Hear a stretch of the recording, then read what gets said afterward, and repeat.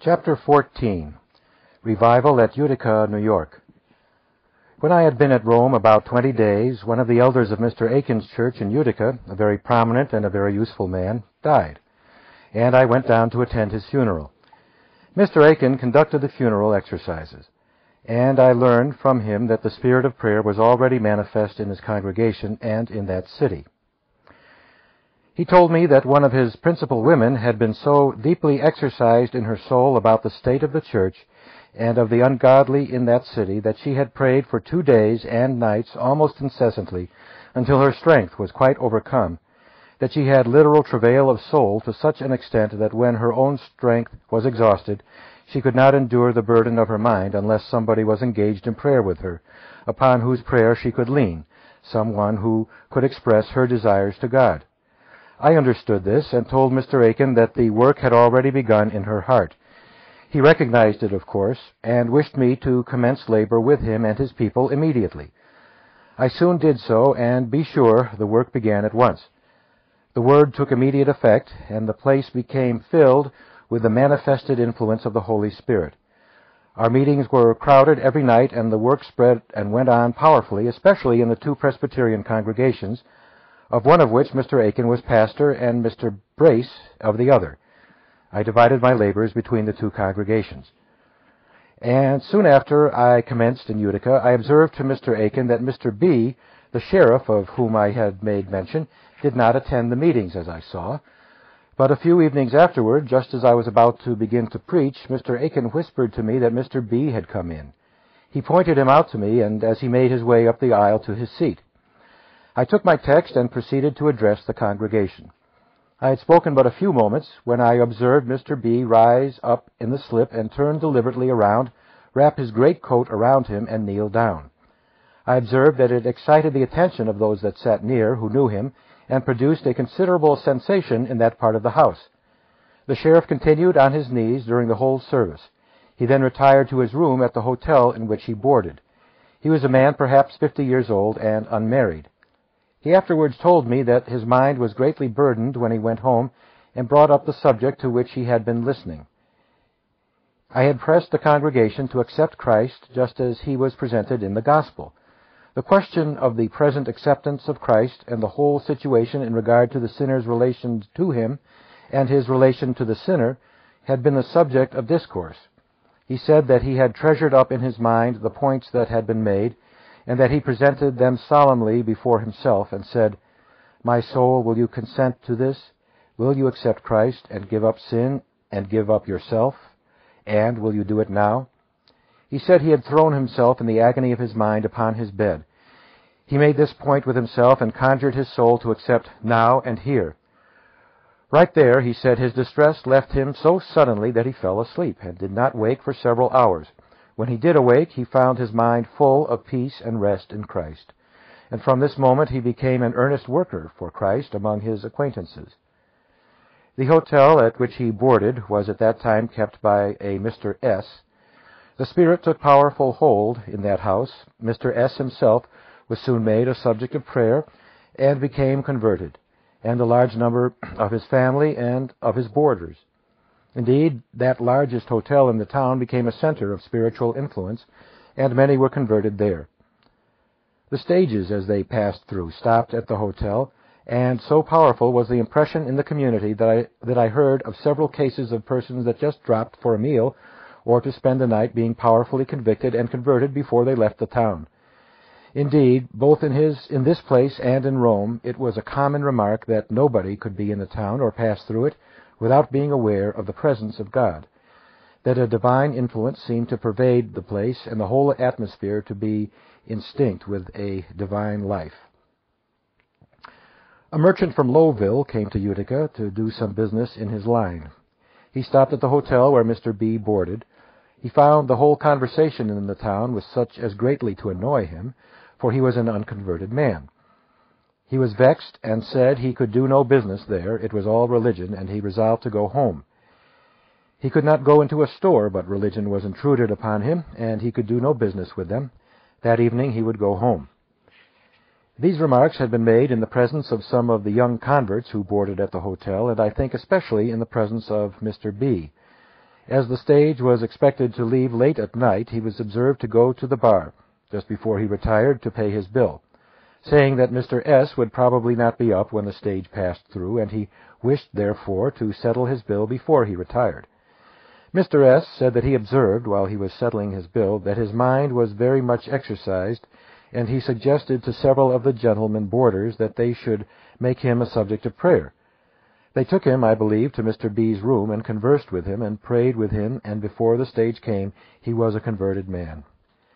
And so concerned did he feel immediately about the people of his own place that when the stage came in he took passage and went immediately home. As soon as he arrived at home he told his family of his experience and called them together and prayed with them. As he was a very prominent citizen and very outspoken, and everywhere proclaiming what the Lord had done for his soul, it immediately produced a very solemn impression in Lowville, and soon resulted in a great revival in that place. It was in the midst of the revival in Utica that we first heard of the opposition to those revivals that was springing up in the East. Mr. Nettleton wrote some letters to Mr. Aiken, with whom I was laboring, in which it was manifest that he was very much mistaken with regard to the character of those revivals. Mr. Aiken showed me those letters, and they were handed around among the ministers in the neighborhood as they were intended to be. Among them was one in which Mr. Nettleton stated fully what he regarded as objectionable in the conduct of these revivals. But as no such things as he complained of were done in those revivals, or had been known at all, we took no other notice of the letters than to read them and let them pass. Mr. Aiken, however, replied privately to one or two of them, assuring Mr. Nettleton that no such things were done. I do not recollect now whether Mr. Nettleton complained of the fact that women would sometimes pray in the social meetings.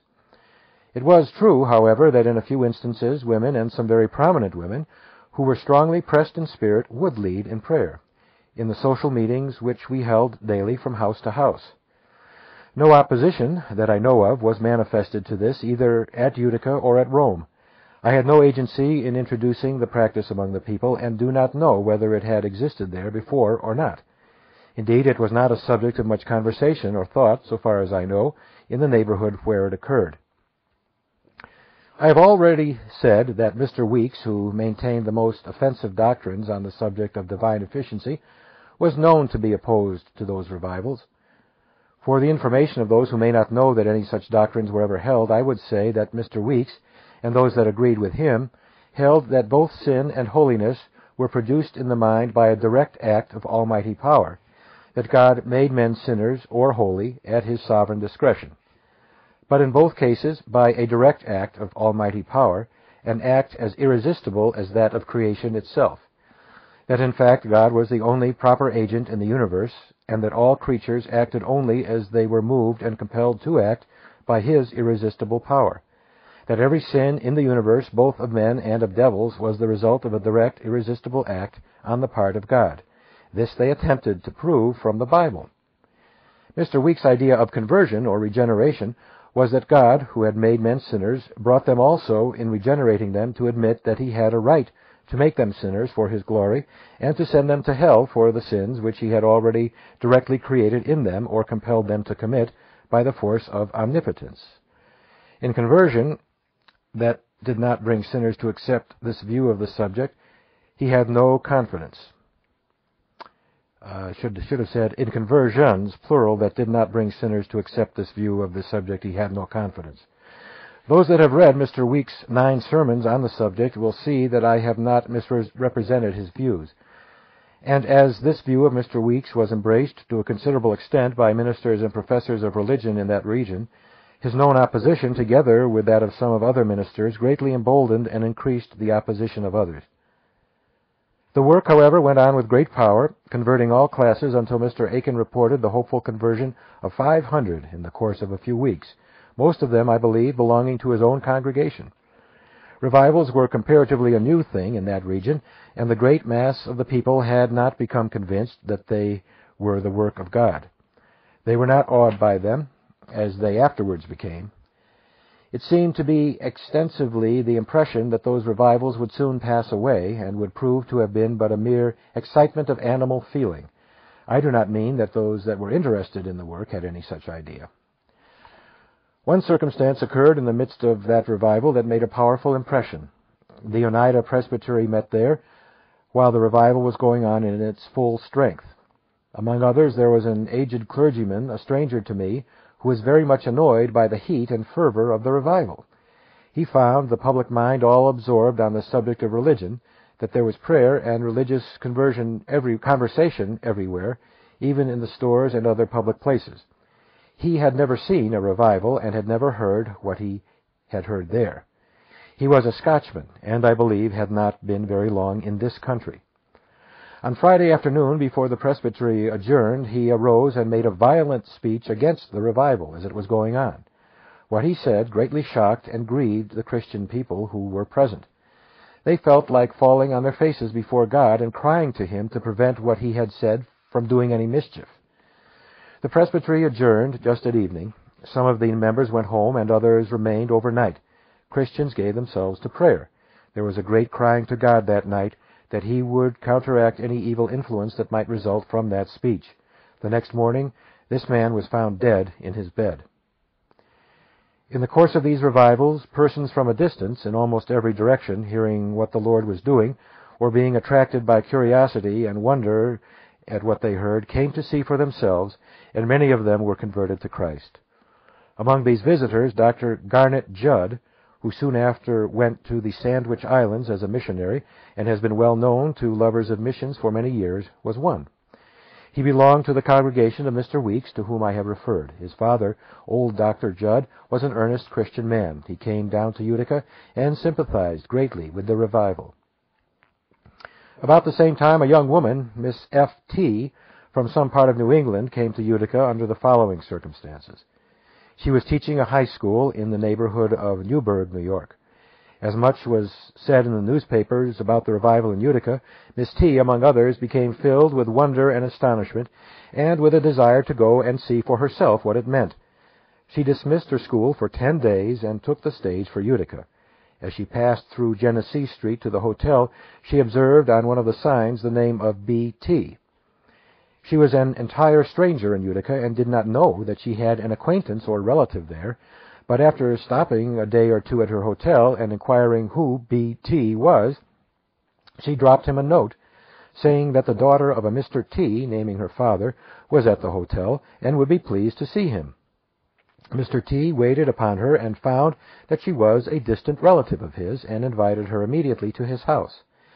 She accepted his invitation, and he, being an earnest Christian man, immediately took her to all the meetings and tried to interest her in religion. She was greatly surprised at all that she saw and a good deal annoyed. She was an energetic, highly cultivated, and proud young lady, and the manner in which the people conversed with her and pressed upon her the necessity of immediately giving her heart to God very much disturbed her. The preaching which she heard from night to night took a deep hold upon her. The guilt of sinners was largely insisted upon, and their desert and danger of eternal damnation were made prominent in what she heard. This aroused her opposition, but still the work of conviction went powerfully on in her heart. In the meantime, I had not seen her to converse with her, but had heard from Mr. T of her state of mind. After arriving under the truth for a few days, she called at my lodging. She sat down upon the sofa in the parlor. I drew up my chair in front of her and began to press her with the claims of God. She referred to my preaching that sinners deserved to be sent to an eternal hell, and said that she could not receive it, that she did not believe that God was such a being. I replied, "Nor do you yet understand what sin is in its true nature and ill desert. If you did, you would not complain of God for sending the sinner to an eternal hell." I then spread out that subject before her in conversation as plainly as I could. Much as she hated to believe it, still the conviction of its truth was becoming irresistible. I conversed in this strain for some time until I saw that she was ready to sink under the ripened conviction, and then I turned and said a few words about the place which Jesus holds and what is the real situation of things in regard to the salvation of those who thus deserved to be damned. Her countenance waxed pale in a moment after she threw up her hands and shrieked, and then fell forward upon the arm of the sofa and let her heart break. I think she had not wept at all before. Her eyes were dry, her countenance haggard and pale, her sensibility all locked up. But now the floodgates were opened, and she let her whole gushing heart out before God. I had no occasion to say any more to her. She soon arose and went to her own lodgings. She almost immediately gave up her school, offered herself as a foreign missionary, was married to a Mr. Gulick, and went out to the Sandwich Islands, I think, at the same time that Dr. Judd went out. Her history as a missionary is well known. She has been a very efficient missionary and has raised several sons who are also missionaries. While making my home in Utica, I preached frequently in New Hartford, a village 4 miles south of Utica. There was a precious and powerful work of grace, a Mr. Coe being at the time pastor of the Presbyterian Church. I preached also at Whitesboro, another beautiful village 4 miles west of Utica, where also was a powerful revival. The pastor, Mr. John Frost, was a most efficient laborer in the work. A circumstance occurred in this neighborhood which I must not fail to notice. There was a cotton manufactory on the Oriskany Creek, a little above Whitesboro, a place now called New York Mills. It was owned by a Mr. W., an unconverted man, but a gentleman of high standing and good morals. My brother-in-law, Mr. G.A., was at that time superintendent of the factory. I was invited to go and preach at that place, and went up one evening and preached in the village schoolhouse, which was large and was crowded with hearers. The word, I could see, took powerful effect among the people, especially among the young people who were at work in the factory. The next morning, after breakfast, I went into the factory to look through it. As I went through, I observed that there was a great deal of agitation among those who were busy at their looms and their mules and other implements of work. On passing through one of the apartments where a great number of young women were attending to their weaving, I observed a couple of them eyeing me and speaking very earnestly to each other, and I could see that they were a good deal agitated, although they both laughed. I went slowly toward them. They saw me coming and were evidently much excited. One of them was trying to mend a broken thread, and I observed that her hands trembled so that she could not mend it. I approached slowly, looking on each side at the machinery as I passed, but observed that this girl grew more and more agitated and could not proceed with her work. When I came within 8 or 10 feet of her, I looked solemnly at her. She observed it and was quite overcome and sunk down and burst into tears. The impression caught almost like a powder, and in a few moments nearly all the room were in tears. This feeling spread through the factory. Mr. W., the owner of the establishment, was present, and seeing the state of things, he said to the superintendent, "Stop the mill and let the people attend to religion, for it is more important that our souls should be saved than that this factory run." The gate was immediately shut down, and the factory stopped. But where should we assemble? The superintendent suggested that the mule room was large, and the mules being run up, we could assemble there. We did so, and a more powerful meeting I scarcely ever attended. It went on with great power. The building was large and had many people in it, from the garret to the cellar. The revival went through the mill with astonishing power, and in the course of a few days nearly all the mill were hopefully converted. As much has been said about the hopeful conversion of Theodore D. Weld at Utica, it may well be for me to give a correct report of the facts. He had an aunt, Mrs. C., living in Utica, who was a very praying, godly woman. He was the son of an emigrant clergyman in New England, and his aunt thought he was a Christian. He had used to lead her family in its worship. Before the commencement of the revival, he had become a member of Hamilton College at Clinton. The work at Utica had attracted so much attention that many persons from Clinton, and among the rest some of the professors of the college, had been down to Utica and had reported what was doing there, and a good deal of excitement had resulted. Weld had held a very prominent place among the students of Hamilton College and had very great influence. Hearing what was going on at Utica, he became very much excited, and his opposition was greatly aroused. He became quite outrageous in his expressions of opposition to the work, as I understood. This fact became known in Utica, and his aunt, with whom he had boarded, became very anxious about him. To me, he was an entire stranger. His aunt wrote him and asked him to come home and spend the Sabbath, hear the preaching, and become interested in the work. He at first declined, but finally got some of the students together and told them that he had made up his mind to go down to Utica, that he knew it must be fanaticism or enthusiasm, that he knew it would not move him, they would see that it would not. He came full of opposition, and his aunt soon learned that he did not intend to hear me preach. Mr. Aiken had usually occupied the pulpit in the morning, and I in the afternoon and evening. His aunt learned that he intended to go to Mr. Aiken's church in the morning when he expected Mr. Aiken to preach, but that he would not go in the afternoon or evening because he was determined not to hear me. In view of this, Mr. Aiken suggested that I should preach in the morning. I consented, and we went to the meeting. Mr. Aiken took the introductory exercises as usual. Mrs. C. came to meeting with her family, and among them Mr. Weld. She took pains to have him so seated in the slip that he could not get out well without herself and one or two other members of the family stepping out before him, for she feared, as she said, that he would go out when he saw that I was going to preach. I knew that his influence among the young men of Utica was very great, and that his coming there would have a powerful influence to make them band together in opposition to the work. Mr. Aiken pointed him out to me as he came in and took his seat. After the introductory exercises, I arose and named this text, "One sinner destroyeth much good." I had never preached from it or heard it preached from, but it came home with great power to my mind, and this fact decided the selection of the text. I began to preach and show in a great many instances how one sinner might destroy much good, and how the influence of one man might destroy a great many souls. I suppose that I drew a pretty vivid picture of Weld, and of what his influence was, and what mischief he might do. Once or twice he made an effort to get out, but his aunt, perceiving it, would throw herself forward and lean on the slip in front and engage in silent prayer, and he could not get out without arousing and annoying her, and therefore he remained in his seat till meeting was out. The next day I called at a store in Genesee Street to converse with some people there, as it was my custom to go from place to place for conversation. And whom should I find there but Weld? He fell upon me very unceremoniously, and I should think for nearly or quite an hour talked to me in a most abusive manner. I had never heard anything like it. I got an opportunity to say but very little to him myself, for his tongue ran incessantly. He was very gifted in language. It soon attracted the attention of all that were in the store, and the news ran along the streets, and the clerks gathered in from the neighboring stores and stood to hear what he had to say. All business ceased in the store, and all gave themselves up to listening to his vituperation. But finally I appealed to him and said, "Mr. Weld, are you the son of a minister of Christ, and is this the way for you to behave?"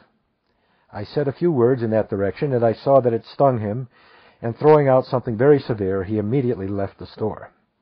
I went out also and returned to Mr. Aiken's, where for the time I was lodging.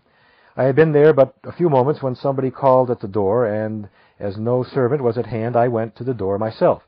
And who should come in but Mr. Weld? He looked as if he would sink.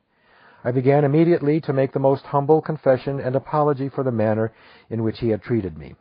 He began to make immediately the most humble and confession apology for the manner in which he had treated me, and expressed himself in the strongest terms of self-condemnation. I took him kindly by the hand and had a little conversation with him, assured him that I had laid up nothing against him, and exhorted him earnestly to give his heart to God. I believe I prayed with him before he went. He left, and I heard no more of him that day. That evening I preached, I think, at New Hartford, and returned late in the evening. The next morning I heard that he went to his aunt's, greatly impressed and subdued. She asked him to pray in the family. He said that he was at first shocked at the idea, but his enmity arose so much that he thought that that was one way in which he had not yet expressed his opposition, and therefore he would comply with her request. He knelt down and began and went on with what his aunt intended should be a prayer, but from his own account of it, it was the most blasphemous strain of vituperation that could well be uttered. He kept on in a most wonderful way until they all became convulsed with feeling and astonishment, and he kept on so long that the light went out before he closed. His aunt attempted to converse with him and to pray with him, but the opposition of his heart was terrible. She became frightened at his state of mind which he manifested.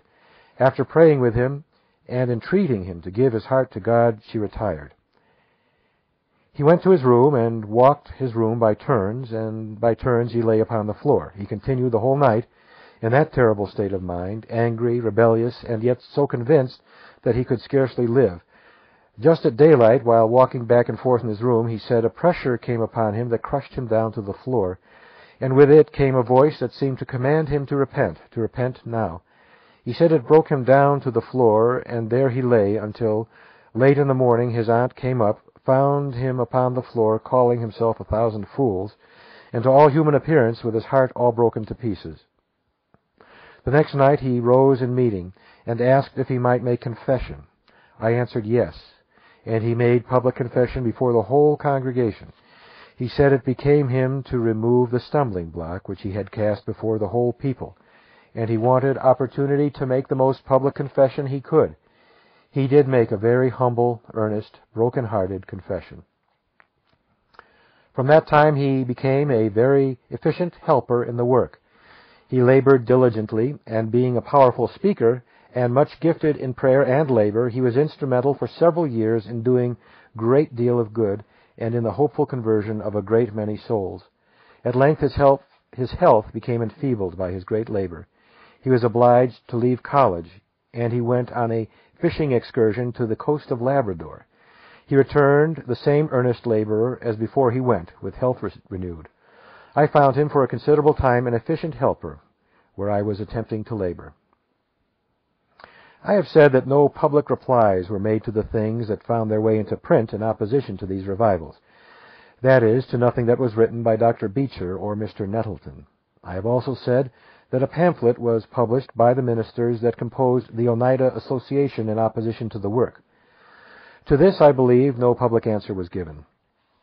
I recollect that a Unitarian minister residing in Trenton in that county published an abusive pamphlet in which he greatly misrepresented the work and made a personal attack upon myself. To this, the Reverend Mr. Wetmore, one of the members of the Oneida Presbytery, published a reply. This revival occurred in the winter and spring of 1826. When the converts had been received into the churches throughout the county, Reverend John Frost, pastor of the Presbyterian Church in Whitesboro, published a pamphlet giving some account of the revival and stated, if I remember right, that within the bounds of that presbytery the converts numbered 3,000. I have no copy of any of these pamphlets. I have said that the work spread from Rome and Utica as from a center in every direction. Ministers came from a considerable distance and spent more or less time in attending the meetings and in various ways helping forward the work. I spent my own labors over as large a field as I could and labored more or less throughout the bounds of the presbytery. I cannot now remember all the places where I spent more or less time.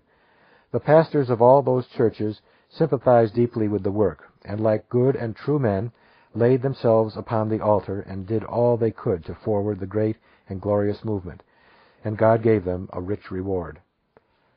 The doctrines preached in those revivals were the same that had been already presented.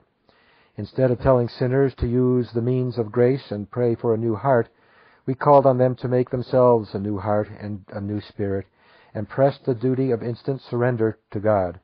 We told them the Spirit was striving with them to induce them now to give Him their hearts, now to believe, and to enter at once upon a life of devotion to Christ, of faith and love and Christian obedience. We taught them that while they were praying for the Holy Spirit, they were constantly resisting Him, and that if they would at once yield to their own convictions of duty, they would be Christians. We tried to show them that everything they did or said before they had submitted, believed, given their hearts to God, was all sin, was not that which God required them to do, but was simply deferring repentance and resisting the Holy Ghost. Such teaching as this was, of course, opposed by many. Nevertheless, it was greatly blessed by the Spirit of God. Formerly it had been supposed necessary that a sinner should remain under conviction a long time, and it was not uncommon to hear old professors of religion say that they were under conviction for many months or years before they found relief, and they evidently had the impression that the longer they were under conviction, the greater was the evidence that they were truly converted. We taught the opposite of this. I insisted that if they remained long under conviction, they were in danger of becoming self-righteous, in the sense that they would think that they had prayed a great deal and done a great deal to persuade God to save them, and that finally they would settle down with a false hope. We told them that under this protracted conviction they were in danger of grieving the Spirit of God away, and when their distress of mind ceased, a reaction would naturally take place. They would feel less distress and perhaps obtain a degree of comfort from which they were in danger of inferring that they were converted. that the bare thought that they were possibly converted might create a degree of joy which they might mistake for Christian joy and peace, and that this state of mind might still farther delude them by being taken as evidence that they were converted. We tried thoroughly to dispose of this false teaching. We insisted then, as we have done ever since, on immediate submission, as the only thing that God could accept at their hands, and that all delay, under any pretext whatever, was rebellion against God. It became very common under this teaching for persons to be convicted and converted in the course of a few hours, and sometimes in the course of a few minutes. Such sudden conversions were alarming to many good people, and of course they predicted that the converts would fall away and would prove not to be soundly converted. But the event proved that among those sudden conversions were some of the most influential Christians that ever have been known in that region of country, and this has been in accordance with my own experience through all my ministry. I have said that Mr. Aiken privately replied to some of Mr. Nettleton's and Dr. Beecher's letters. Some of Dr. Beecher's letters at the time found their way into print, but no public notice was taken of them. Mr. Aiken's replies, which he sent through the mail, seemed to make no difference with the opposition of either Mr. Nettleton or Dr. Beecher. From a letter which Dr. Beecher wrote about this time to Dr. Taylor of New Haven, it appeared that someone had made the impression upon him that the brethren engaged in promoting those revivals were untruthful. In that letter he asserted that the spirit of lying was so predominant in those revivals that the brethren engaged in promoting them could not be at all believed. This letter of Dr. Beecher to Dr. Taylor found its way into print. If it should be republished at this day, the people of the region where those revivals prevailed would think it very strange that Dr. Beecher should, even in a private letter, ever have written such things of the ministers and Christians engaged in promoting those great and wonderful revivals.